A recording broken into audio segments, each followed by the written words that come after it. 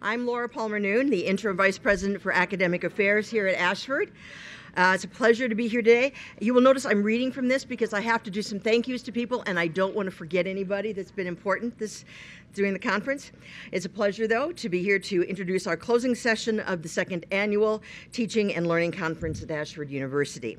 Before I do that, I would be remiss, though, if I didn't thank a few very important people for their parts in making this conference possible. First, thanks to Kate Johnson, our TLC co-chair, who has worked tirelessly for months to make the last 3 days an engaging and collaborative experience. Special thanks. Whoops, I bumped it, Andy. Sorry. I got it. Just go back real quick. There you go. There you go. That's just poetic justice, I think. All right, special thanks to the TLC Steering Committee, made up of the faculty, staff, and leaders from across the organization, who since January have been working together to plan this conference and bring it to life. Thanks to both the Iowa and San Diego Center for Excellence in Teaching and Learning faculty operations teams for all their hard work putting on the TLC. Thanks to BTS, facilities, and our vendors for an amazing job. Thanks to the Division of General Ed for sponsoring the TLC app and the College of Education for their TLC sponsorship. This marks the first year that we had welcomed students to join us as both attendees and presenters. A big thanks to Evan Gray and the CHAMPS program for helping support our student presenters. To all of our presenters and keynote speakers, thank you for celebrating a calling that brings us here as educators. Thank you for your passion for our students and for pushing us to be better at our craft. Thank you to our leaders for their support of our continuous learning and development that makes TLC possible. And thank you, all of you, to our attendees near and far. We are so happy that you could join us over the last 3 days with the Ashford community and our colleagues from the University of the Rockies, Bridgepoint Education, and our community college partners. You make TLC possible. And last but certainly not least, our own Morgan Johnson, who has lived and breathed the TLC for the past several months and was instrumental in making this a huge success. Now, on to our last keynote speaker of the event, Dr. Andrew Shean. Dr. Shean is the Chief Learning Officer for Bridgepoint Education, where he now leads the centralization of resources across all Bridgepoint University in collaboration with academic leaders to drive greater productivity related to learning resources in order to better position and deliver even higher quality education through consistency of best practices in instructional design, innovative use of educational technology, and successful student outcomes. Can you tell that Andy wrote that for me to read? I did, and mine would have been all incorrect grammar and stuff. Previously, he was the Vice Provost of Curriculum Instruction at Ashford, where he was responsible for providing leadership, supervision, and direction for all academic and educational affairs of the university and related programs. Prior to assuming the position of Vice Provost, Dr. Shean was the Executive Dean of Ashford's College of Education. Please join me in welcoming Dr. Andrew Shean.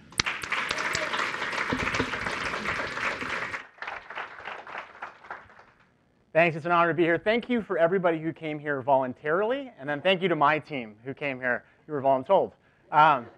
So before I begin, there's kind of two really important messages I want you to take away kind of from a bigger ethos, and they come in the form of two quick stories. So one is, how many of you guys came and saw Dr. Levine on the first day? Did you guys see Dr. Levine? So Dr. Levine was my favorite doctoral professor. And during that period of time, I actually volunteered to come at night and film all his classes and put them up on iTunes because I was just so enamored with how he taught. And one of the things I took away from his classes, he used to always leave these quotes, and he would never tell the students what they meant. And the thing that struck me is I really feel like he was trying to create that sense of curiosity. So that's kind of message number one, is let's get curious, get to that place of curiosity. The second actually comes from an early experience I had working in the Poway Unified School District. And early on in my time there, I was in charge of ed tech and online, and they had given me this goal of going to this school, Poway High School, and helping their math department go online. And I was getting up and giving them this talk, and in my mind I'm thinking, I've got them. You know, they're into this, they're leaning in, this is working great. This guy stands up and he says, Andy, like, I don't really believe anything you're saying. This is total BS. And I was like kind of floored. And he said, I don't think you can create online those electric moments. And it floored me because I knew exactly what he was talking about. You know, and I had taught face-to-face, and I knew it was like to feel that electricity in the room. I've been chasing those two things ever since, this idea of curiosity and electricity. And I hope, if anything you get out of this, those are good things to chase. So quick, this is my real license picture. This is how I legitimately feel every day.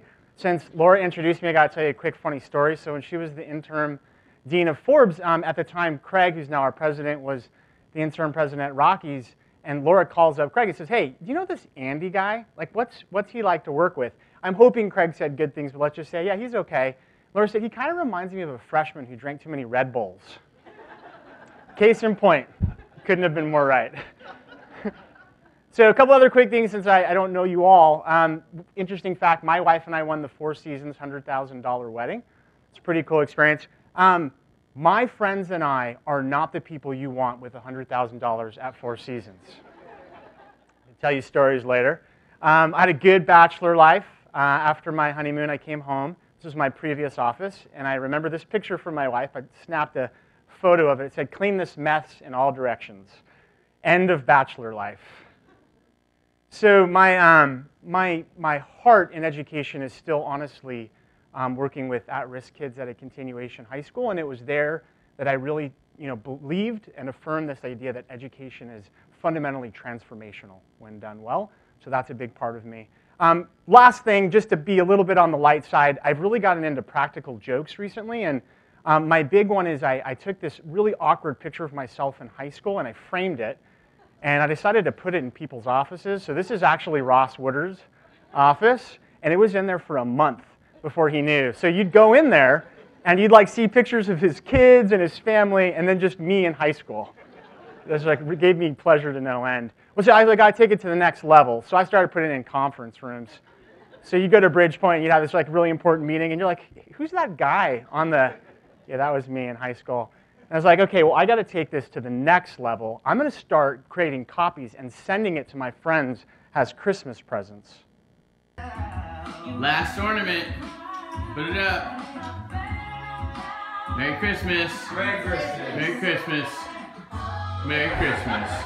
Merry Christmas. So my most recent one, which I'm pretty proud of, and I don't think Bob's here, but he actually found this out pretty fast, but this is Bob Dougherty, our dean for the School Business Office. That is Reagan, and I believe Franklin, and then in the middle is Josh Petla and I riding a bull. So that was there for a while. All right, so into the good stuff. So three things I want you to take away. And the reason I say three things is I believe these three things, if we were to do them really well, would set us apart, would truly be a differentiating factor for us, okay? And it's my point of view, and I certainly hope there'll be opportunities for you to ask questions, offer different points of view, but it's my take, all right? So those three things are, number one, critical thinking. I really believe you can elevate one concept, it's critical thinking, and how we do that is to ask great questions in a variety of ways. Number two is we have to lean into this ed tech revolution. The change is upon us, and my hope is that we leverage it to create those electric moments. Okay, and number three is, and I'm going to probably speak the least on this, but actually if you have to take one, take this one, it's this idea of compassion. All right, so those are the three things. Now, I'm not going to talk the whole time, so I'm prepping you right now. Please chime in, offer your point of view. Let's create as much of a dialogue as we can. All right, so let's start with critical thinking. So why critical thinking? Why would that be so important? So take a look at this Forbes article that came out talking about what are the most important skills of the 21st century. What's number one? Critical thinking. What's number two and three? What are they really? They're critical thinking. I had a chance to visit one of the head engineers at Microsoft a couple weeks ago. And so he hires a lot of their engineers. I was just kind of curious. So, like, what do you look for when you're in an interview, when you're hiring? And I'm imagining him like sifting through resumes and looking for like, you went to a really good school. Okay, I'll put you to the top. So no, because you have to demonstrate you can do the job for me. So my interview would be, I would have somebody come and I would say, you've got 4 hours, create LinkedIn, and do it with these two peers. I want to watch you work together and solve problems and think critically about them. That was just really powerful to me. So thinking critically is key for acquiring the jobs we want our students to have in the 21st century. Now, this is interesting. This is a George Washington study. Says the same thing, except points out something important, the idea of listening. How do we do when it comes to teaching our students to listen? Do we really do that? And how important is that? So why else? Because we are living in a world in which has been fundamentally transformed by technology. We are living in an information revolution. Okay, there is a democratization of information, right? That's exciting. That's a game changer. But what's the world like for somebody who thinks the internet can't lie? That's a scary place, right? What's it like to have a specific skill set that in 2 years is no longer relevant, right? We have to teach things that transcend. Critical thinking transcends. What about the news media? What's it like to flip channels to 4 or 5 different stations and watch them talk about the same topic? Case in point, imagine they all talked about what Obama like when he drinks a Pepsi. Take a look at that for a second. What is it like if you're a student and you've not been yet equipped with the tools to discern what has merit and what does not, and you only watch one of those news stations? That's dangerous. Okay, we have to teach our students what has merit and what does not. Now, Dr. Levine, I will tell you, is far more bold than I am. He would get up right here if he was here, and he would tell you that our current state of education is dangerous. Dangerous. Information in, information out, didactic instruction. Take information, dump it in, take the quiz, drag it out to the trash can kind of learning. That's not good learning.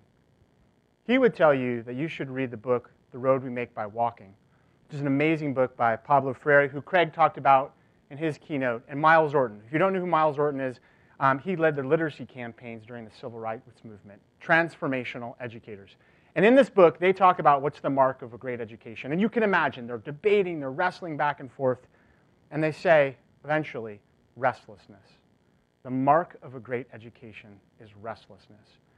And I believe that with all my heart. So it's the anti-junk shot approach, and it's this idea of restlessness. And I really think, and I'm going to quote Bill and Ted's Excellent Adventure here, this is what Socrates meant. Education is the kindling of the flame, not the filling of the vessel. Of course, Bill and Ted's Excellent Adventure mispronounced the name. Okay, so if you're with me, and you believe that critical thinking is really important, what is it?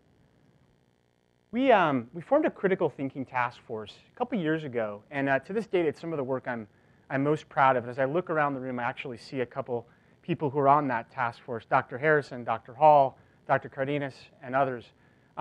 We asked this question. We asked it to 80 people, and not one person said the same thing. We did, however, get things like the definition of critical thinking is to think critically, right? We didn't get one answer. So I promised that I wasn't going to talk the whole time. So what I want you to do now is at your table, just for a minute, I want you to turn to one another, and I want you to come up with your own definition. What does it mean to think critically? Take a minute.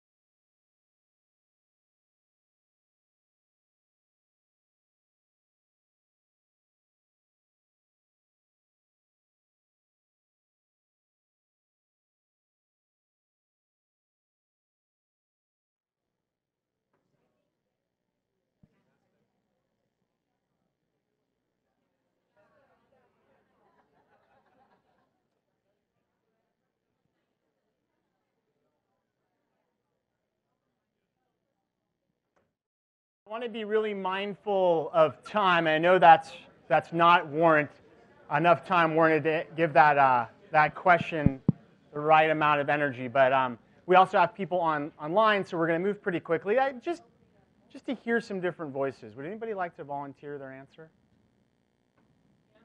All right there. I think it includes being open-minded. I love it. Yeah. To be open-minded, you have to be able to consider different points of view, right? And you can't have your own bias clouding everything you hear, right? So there's a lot in that idea of open-mindedness.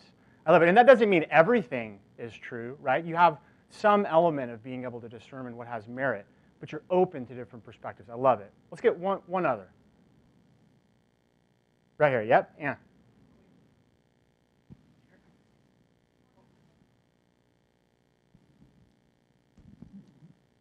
So I had basically said BS detection, or being able to differentiate between different pieces of information and have a thoughtful reason for why one is more credible than another. See, I love, so let's just combine them together, this idea of open-mindedness. You can consider different perspectives, monitor your own bias, and then also have some kind of tools in which to determine which has more merit or which does not. Faculty member in Clinton said the same thing, though. So it's a bullshit detector. That's the definition of critical thinking, which I like a lot. Now, we went and asked scholars in the field what it meant. The first was Dr. Rod Sims, an amazing Australian accent. Basically, everything he said sounded smart. So his definition, of course, was great. I'm not going to read the thing to you. I just want to point out one thing. It's this idea of a quest, right? A quest. It's not like one day you wake up and you get in the mail this like certificate and you're like, you did it. Like you're a critical thinker. Like congratulations. It's a quest. You can always improve the quality of your thought. So key. Now, Paul and Elder, we went to their conference. It was amazing. It was just one of these kind of experiences I can't even tell you. If you're a critical thinking geek like me, this is a great conference to go to. If you Google critical thinking, you're going to find a lot of great resources on Paul and Elder. I think their definition is perhaps the most tight and concise. I'm going to point out two things here. One is the art, right? Teaching and learning is a science, but it's also an art. Art is messy. Back to restlessness, right? Dr. Harrison, if he's here, he asks a great question. He says, is Dexter a good or bad guy? That's kind of messy, isn't it? I kind of like stir some restlessness in you if you really had that question, right? So art. Two is you think about your thinking with the view to improve it. Do we do that enough? Do we teach our students to do that enough? I love that definition. Now, I'm going to tell you a personal story to unpack Brookfield's theory. Some of you have heard me tell this story before, so brace yourself. So when my wife and I first met, she eventually brought me out to see her family. And if you know anything about the Sheans and my wife, Erin, the Aldriches, they are on polar opposite spectrums of the political world. Okay, so the Sheans, we kind of yuppie, shiftless, kind of grew up on a Buddhist commune for a couple years. Erin's family were, they worked for Ross Perot. I mean, they're very Dallas, very. So I come in, and the first thing I think when John, my wife's father, sees me is, this is not who I expected Erin to bring, my daughter to bring home for Christmas. That was the first thought. Second thing is my wife said, do not, whatever you do not get in debate with my dad about politics. So if you know anything about me, like that's impossible. Like he's going to say something, and I'm going to go in, I'm going to go for it. So first night was pretty good, pretty tame. To give you an idea of how much John's loving me, though, we're a very traditional family, so slept on different sides of the house. I went to give Erin a hug goodnight. So I give her a hug, and I see John in the background, and he goes, ugh. So John's loving me. So second night, we're at dinner, and in Erin's family, no one argues with John. You don't argue with John. He's like the man of the house. And so he starts going, saying crazy stuff, in my opinion. And I'm like, I got to go there. And at one point, he was like standing over me, like pointing his finger down at me. My wife now is like, no, Dad, no. And it's bad. Years later, we've accomplished absolutely nothing in our debates. We're basically waiting for the other person to be done talking so we could talk. It often ends in like shouting matches. And I thought about Brookfield's definition, and what if we could really kind of equip our students and myself and John with tools to not do that? And so I thought, okay, what about this idea of context? Where's John coming from? Like, how did he arrive at that opinion? Now, I never knew that John grew up in the foster system and had a pretty tough upbringing, but he made it. He's a successful businessman. And that doesn't mean he's wrong or right, but he believes that everybody, regardless of circumstance, can make it, right? Not wrong or right. That's just his story. That's his context, right? Well, he doesn't know that I grew up in poverty, and when my parents got divorced, my mom was a single mother. We had to have government help to eat. My mom went at night to school to become a nurse. Her getting her degree changed my life, changed our life, which is why in part I came to Ashford to try to do the same. But he didn't know that that was my story. That was my context. So I believe, right, that a little help can go a long go a long way. And it doesn't make either of us right. It just means that if we were to really take the time to understand each other's context, we might be able to listen to the point of view and check our own bias and be reflective of our own thinking. And I think if we were to do that, eventually John would realize that I was actually right all along. You know, I really do mean, I wish I didn't mean it, but I sort of do mean it. But anyway, so back to practical jokes. So John's 70th birthday is coming up. I was really fortunate. Thank you to Forbes School of Business for inviting me to hang out with Steve Forbes. I brought John along. He's a big fan. That's him. Snapped a picture. But you know what John's getting for his 70th birthday? Yes, you know it. Framed. They'll put it in his office without telling him, and just friends will come by. Wow, I never knew John was a Hillary fan. Be furious at me. So I'm going to move a little quick here because I want to get to some of the other stuff. But stay with me. A couple quick other things. So first is we have to instill in our students this idea of unpacking what it means to think critically. Stephen Brookfield, when he came out and visited us, had a cup of tea, which was amazing. Had an earring, which was amazing. The whole thing was like I wanted to just hug him. It was like everything I wanted him to be. He said you have to make critical thinking less esoteric for your students. In other words, you have to make it sensible. And a tool we can do that is to use images and really talk about it. So I use these 3 images. They're the 3 stages of reflective thought. Stage 1, right, would be captured by this image. Why this image? What does it mean? Let's blurt it out. Yeah, following everyone else. It's like the anti-BS detector, right? Like a deer in a stampede. If you're all going that way, I'm all going that way. We don't want students to be this, all right? We want them to move them past stage 1. Stage 2, reflected by this image. Why this image?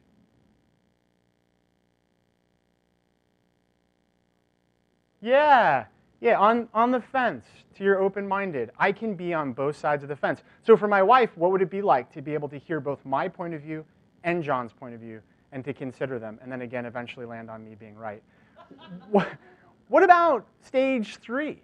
So I'm a huge Star Wars fan, so this is like the Yoda of critical thinking. There's a sense of wisdom, right? Not the decapitated owl that it looks like in the picture, but you can see up, you can see down, you can twist all your head around, right? You can see from all these viewpoints, and you have this sense of wisdom. We want our students to graduate with this.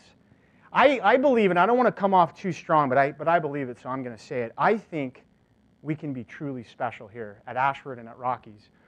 I think we can create an environment that truly engulfs students in this idea of thinking well, of thinking critically. And I think it's up to us to really embrace it. And I think of other schools that have done it. How many of you in San Diego here, have you been to High Tech High? That's a school that's done it. If you walk into the front doors of High Tech High, you will look up and you will see these words. It just captured me to no end. I mean, really, it inspired me. I grabbed a picture of it. That shows of all the words they could choose, they chose Ask Why. I love that. Imagine all these students walking in and seeing that, being inspired by that. I love it. Well, our critical thinking task force, we had to kind of figure out a mantra. So we're like, well, what can we do? That's John Dewey, by the way, in the background. Well, we were brought back to the words that Dr. Levine shared with us. He said, so often, students come to their educational environment, and that can be admissions counselors, that can be advisors, that can be professors, it can be anybody. And they're coming almost demanding, right? Teacher, professor, advisor, etc. Teach me what to think. Teach me what to think. Never imagining, never dreaming that what they really should be doing is saying, teach me how to think. Teach me how to think. So we cross off the what and we put on the how. And that's really something that I think is important. So so if you're with me and you think it's important and we talked about what it means and we have this opportunity, how do we do it? And I can do it a lot of ways, but the way that I'm going to cue on today for the next 5 minutes is we can do it by asking great questions. This is not a great question, okay? This is not a great question to ask. And I have done it in my own classes, and I believe if you're here and you're honest, you have done it too. What happens when we ask a question like this? What's an input? What's an output? Responded to peers in our classroom. What happens? Not much. Is a lot of thinking going on? Yes, great job, Newton. That's exactly what I think too. That's what an input is. Yes, Steve, great job. I love it. That's what an output is. There's not much thinking going on. I want us all to commit today, not do this anymore. Okay, this is not great thinking. Okay, let me show you what is though. Take Bloom's. Knowledge comprehension questions are not bad. They're just incomplete. All right, there's a place for them. but we can't stop there. We got to go up the ladder of Bloom's. So let's take an example. Let's imagine that our students read this article. Pretty controversial article, should stir up some restlessness, some energy, some controversy, right? And then instead of asking them things like this, who or what is the JCC? Or in the 1990s, how much did they pay out to individual claimants, right? What would happen if we asked those questions? By the way, would you have to read the actual article? No, you'd skim it, you'd find the answer, you post it, boom, done. Very little thinking's happening. What happens if you ask this question? Read that for a second.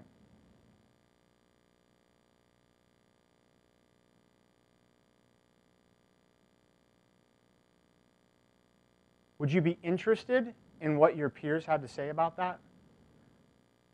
Would you be motivated beyond just a grade? Would you think about it when you logged off the computer? Yeah. Would you feel a sense of restlessness? I think you would. And we don't have to stop there. What about that? Imagine the professor going in and asking other questions, furthering the conversation, deepening the learning, having real dialogue. Gosh, that would be amazing. We can do that. Now, that's kind of heady. Let's just take a simple look at it. What if we just asked in a really simple way, if simple questions provoke thinking and some do not, which of those causes you to think and which do not?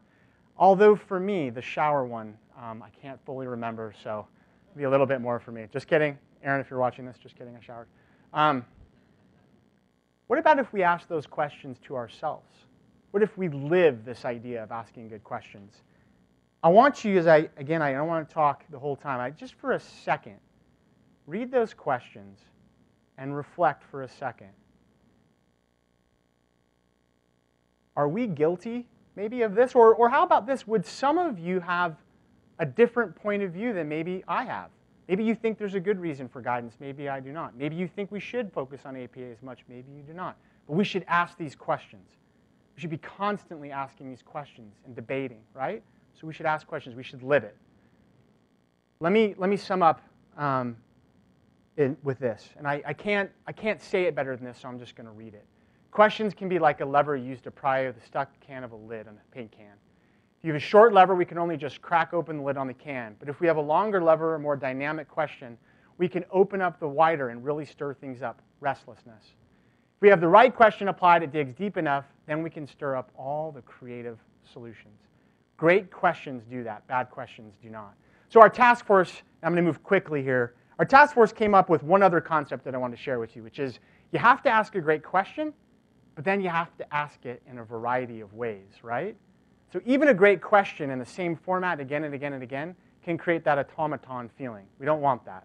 So here Dewey says, when cast in a mold and runs dry in a routine way, we lose its educative power. So these are other ways we can frame great questions that can continue to get students engaged. So I'll just show you a couple.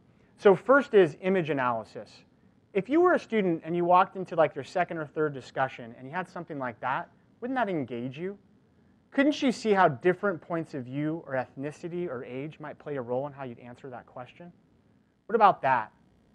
Would that stir in you a little bit of energy or emotion? Wouldn't you want to answer that question? What about something simple like this? Hey, what's happening here? You have to take some time to think about that. I love this one, debate. Let's just take 2 points of view from newspapers on the same article, put them out there, ask students, which one's right? I'm going to end with this, and Einstein says it better than I do. He said, if I had to solve a problem, and I had an hour to do it and my life depended on it, I'd spend 55 minutes figuring out what the right question is, and then I'd spend the rest 5 minutes solving it. That's pretty powerful to me. Now, I hope you don't feel like this at this point, because that's just one of two, but I'll move pretty fast through the other two. All right, so that's critical thinking. To sum it up, ask great questions in a variety of ways, stir that restlessness. 2, the ed tech revolution. It's upon us. It's upon us. And things are changing fast. How many of you remember this phone? Right? I remember my mom had this phone. I felt like it would be like an hour. She'd have to like set up the satellite, like with a tire on the road, and it would never work. All right, we went from that to that. Pretty fast that happened, right? Every 7 months, it seems like there's a new phone coming out. By the way, I hate the iPhone's new interface. I don't know about you guys. It's driving me crazy. We went from Mario Brothers. Just sidebar, I went and bought an old school Nintendo because I had to play Mike Tyson's Punch-Out. But like after 5 minutes, it was so slow and boring because I'm so used to like current media, and I was so bummed out. But so we went from that to that. Guys, this is where it's going, and I have to play this just because this is me doing virtual reality, and it's really awkward. A couple years ago, would anybody imagine that virtual reality is going to be hitting us in the way that it is? This blew me away. I mean, it's just really strange, I know, but virtual reality is here. In 2 years, where is it going? It's almost hard to pay attention with me. This is where it's going, in my opinion. We're going to like Star Wars kind of stuff. So we have to lean in. Now, I want to make this connection, though. I want you to imagine you're a student, and you're immersed in this world where you hear things like artificial intelligence, virtual reality, and you hear commercials about online learning that almost put forward this idea of like educational, like digital utopia, right? Let me give you an example and talk to you why I think there's a disconnect here.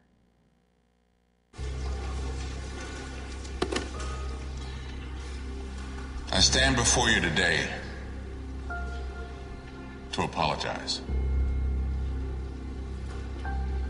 The system has failed you. I have failed you. I have failed to help you share your talent with the world when the world needs talent more than ever, yet it's being wasted every day by an educational system steeped in tradition and old ideas. Well, it's time for a new tradition. It's time to realize talent isn't just in schools like this one. It's everywhere. It's time to use technology to rewrite the rules of education. To learn how you learn so we can teach you better.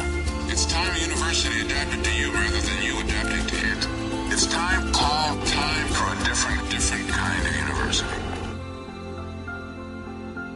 It's your time. Ashford. All right.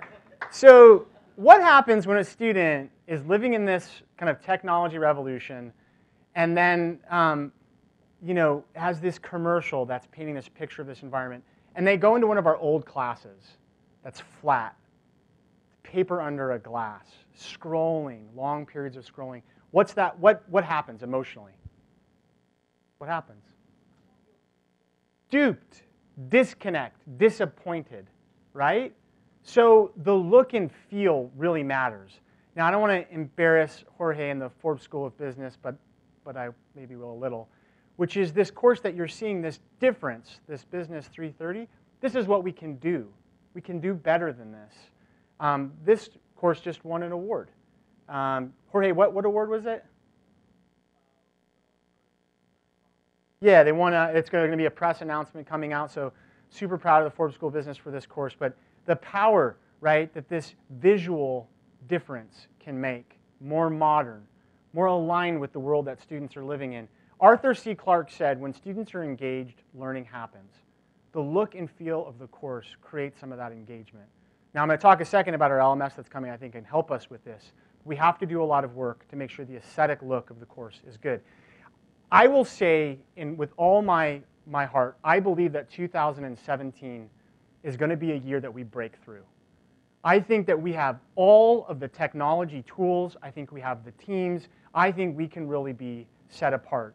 We've got tutoring on demand. We have an incredible media team that's really, really evolving the way we do media. We signed a 2-year contract with UCU. We can overhaul forums. We've got Portfolium, and we've got Constellation team that's got a great roadmap with there. And we've on and on and on. We have all the tools.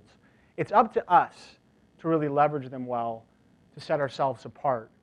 And I'd say kind of where we're at, my opinion is, I'd say right now, we've done a great job in the past of going through and creating like overview videos and assignment videos and more static content. And I think we're starting to move into more dynamic. I think where we need to go is to lean into this revolution and even stretch ourselves further. And I want to challenge us all to constantly assess ourselves, to constantly assess what we're doing and what works.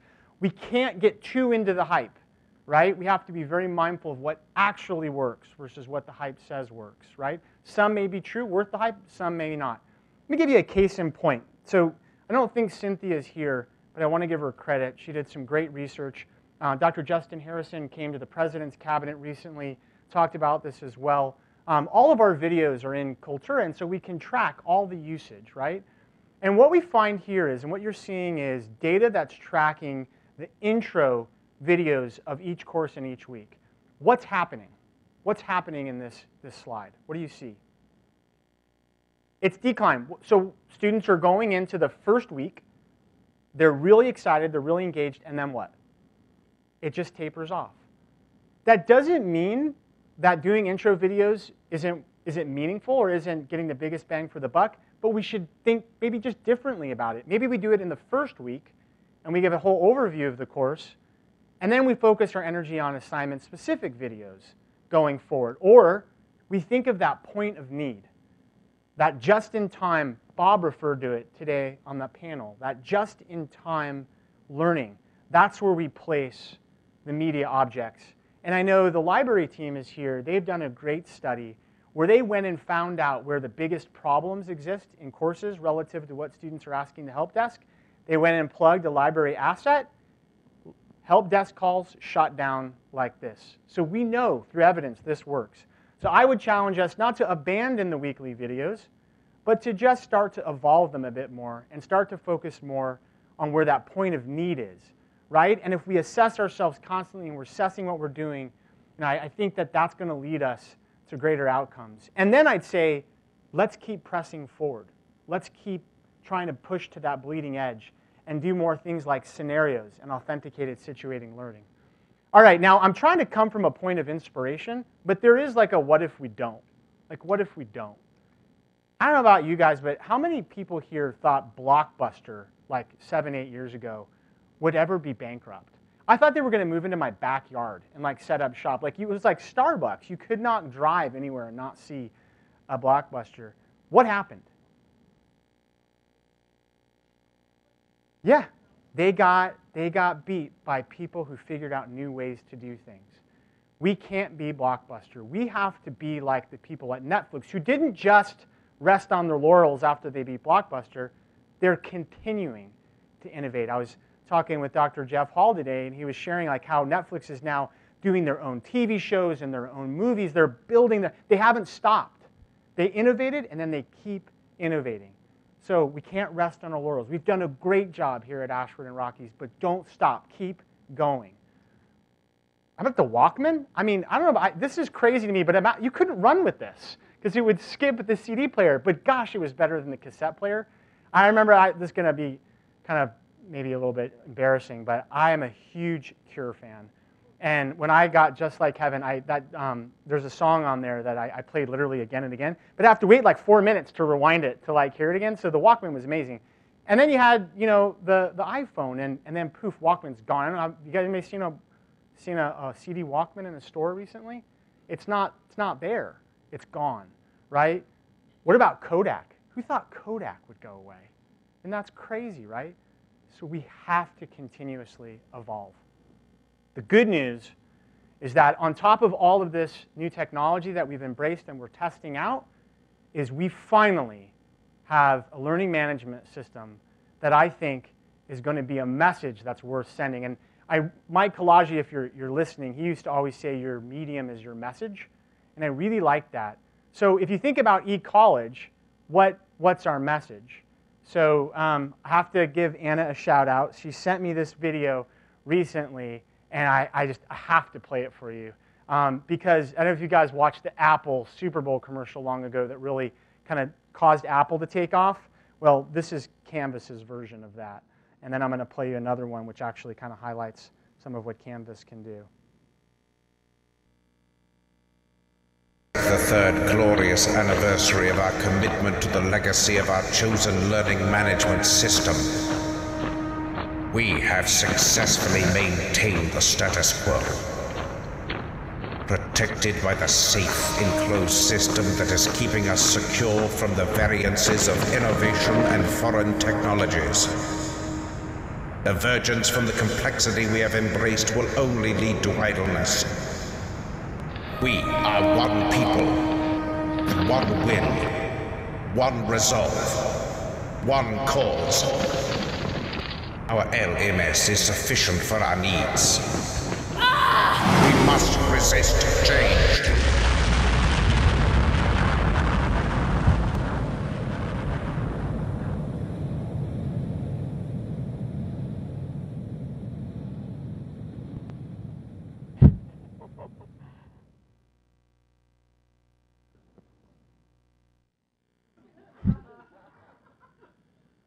All right, a little extreme, but if those of you who, there's a few of us, like working with eCollege was such a bear. When I watched that, it was like literally, it was like, yes, this is it.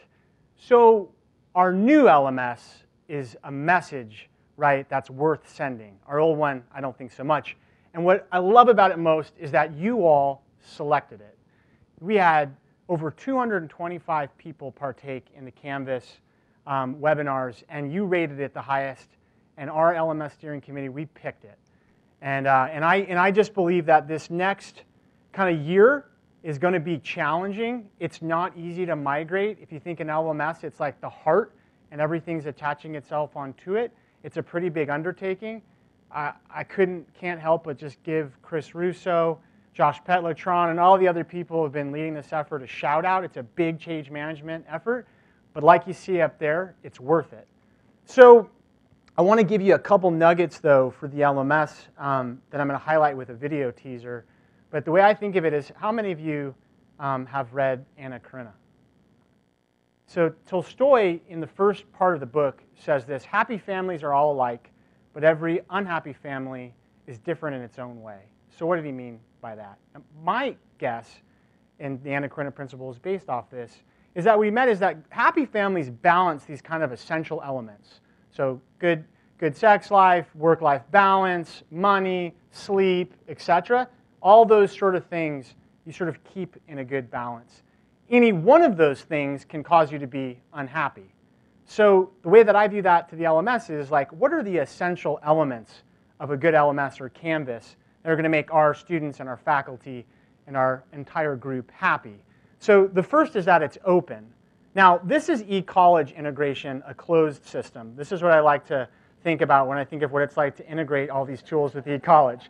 So 4 months is the average time it took to integrate a tool with eCollege. Okay, this is Canvas. 4 hours. 4 months, 4 hours. This is pretty amazing. That's Anna Karenina principle.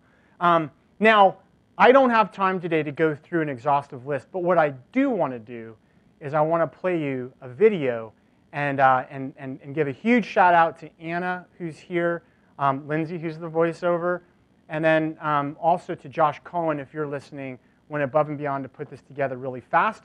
We are going to start a series where we're going to send little highlights in the form of video out to our staff and our faculty and et cetera to kind of get them excited about what's possible. So you guys get a chance to preview the first version.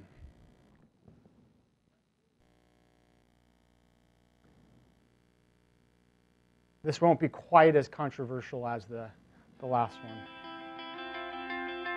Here at Ashford University and the University of the Rockies, we're committed to providing an innovative learning experience for our students. This includes ongoing improvements to the classroom environment that facilitates their education. In 2017, this commitment will take the form of the transition to Canvas, a new learning management system that will host all of our classrooms and provide opportunities for students and faculty to... Wait for it.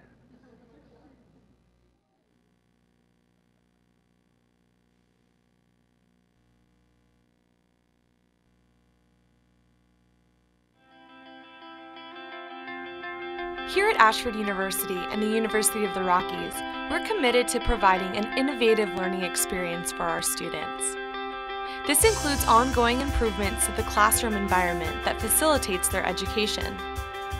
In 2017, this commitment will take the form of the transition to Canvas, a new learning management system that will host all of our classrooms and provide opportunities for students and faculty to expand how they interact with the educational environment and with each other in dynamic new ways. Canvas is an open, cloud-based environment designed around ease of use and access for students and instructors. From internet-enabled computers and mobile devices, you'll be able to engage in the classroom in ways that better integrate with your daily life. The Canvas mobile app, available for free in both the Apple App Store and the Google Play Store, allows students and instructors to participate in all areas of the classroom, from discussions to quizzes to reviewing grades. The online classroom connects instructors and students to their colleagues and classmates around the globe. With Canvas, we'll be able to expand that connection to each other. Built into the classroom are unique tools that allow audio and video recording directly in the browser. We'll be able to go beyond a text-only interaction and put a voice and face to the name of our classmates and instructors. The accelerated classroom environment is fast-paced and deadline-heavy. Knowing when something is due is critical to planning for success. Canvas provides a calendar that populates all of your due dates across the course and helps manage the day-to-day requirements of the classroom. In Canvas, you can get course notifications whenever you like through your email and mobile devices. If you want to include your school calendar on your mobile device, the classroom calendar can be exported so you can view it side by side with your personal calendars. You can also customize how you would like to be alerted about other events, such as grade posts, course announcements, or a new discussion post in a thread relevant to you. The way we see it, the world is your canvas. Stay tuned in the coming months as we share additional features of Canvas and provide training opportunities so that everyone is ready for this exciting transition. We look forward to the opportunities in store for all of us. What'd you guys think? You like it? All right. Nice job, Anna and others. All right.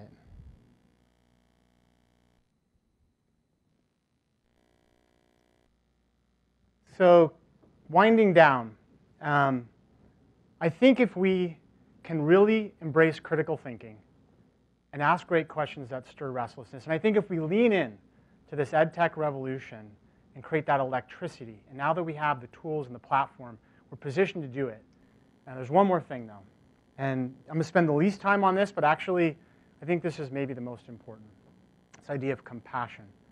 So I want to tell you kind of a personal story. You know, I left higher ed at a traditional university, and I felt like I wasn't living my calling. So I quit, and at the time, I remember the person saying, like, you've got this. You're in higher ed. You're on this tenure track. Like, this is, why would you ever leave this? And my heart wasn't there. So I decided to make a leap, and I went to teach at-risk kids at a continuation high school. And it changed my life. It changed my view on education. My second year in, though, I was named the High School Teacher of the Year. I was the Poway Unified School District Teacher of the Year. I'd won some national awards. And I got a pink slip. And I got a pink slip because the budget crunch hit, and I wasn't tenured. And on top of that, the girl I was living with for 3 years, and I had kind of a brutal breakup. And I basically had a broken heart. And I remember thinking there were times where I didn't really want to get up in the morning. And I started to kind of get bitter.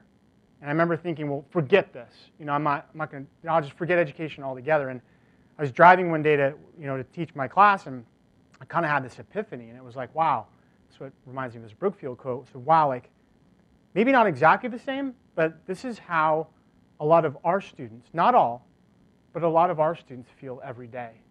What's it like to not know where you're going to find money to pay the next bill?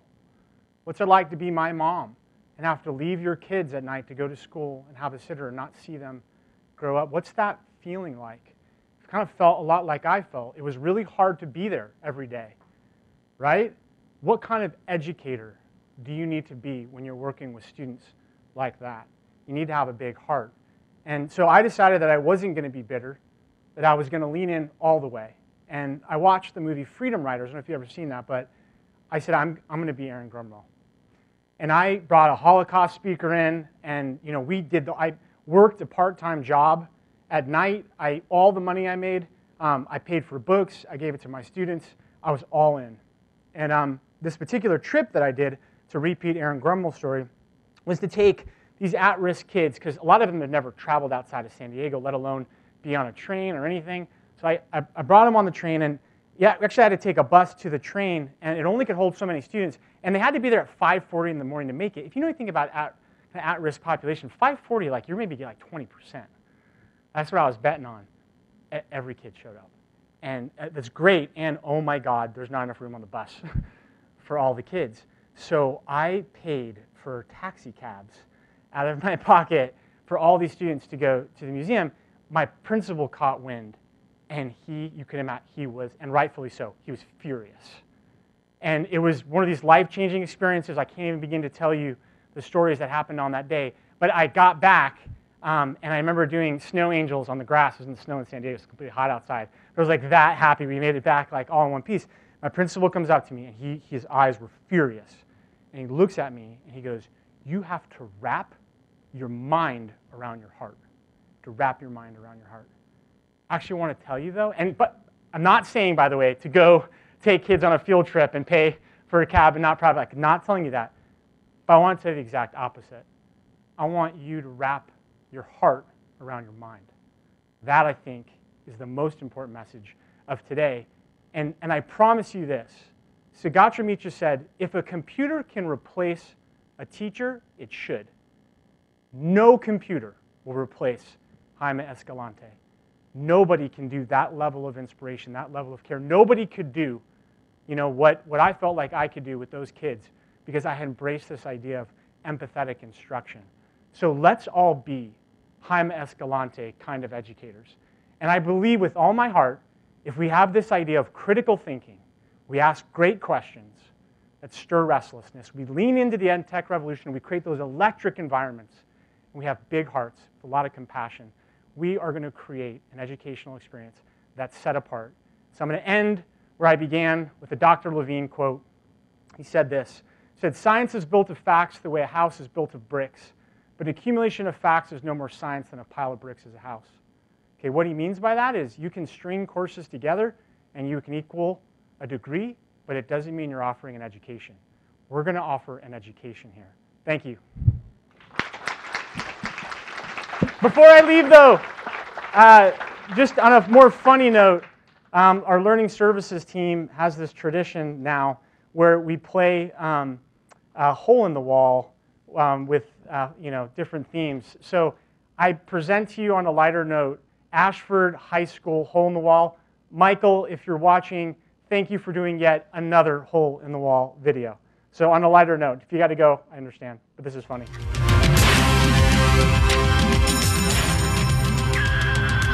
We don't need no education.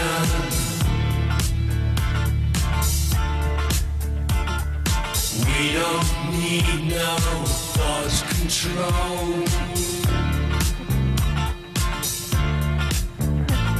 No dark sarcasm in the classroom.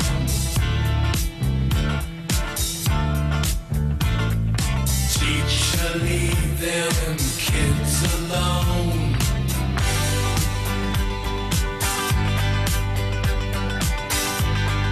Hey! Teacher, leave them kids alone. All in all, it's just another brick in the wall.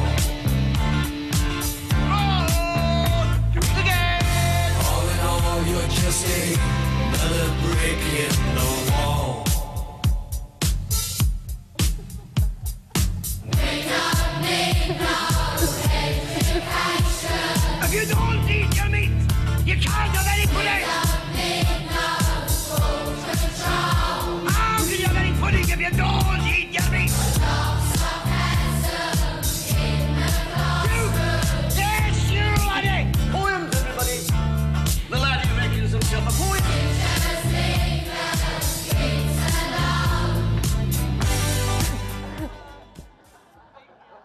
Hey, guys, please do me a favor, though, and thank you, but really, if you would all just stand up for a second with me, and I want you just to turn to this TLC team, and I want you to give them a round of applause.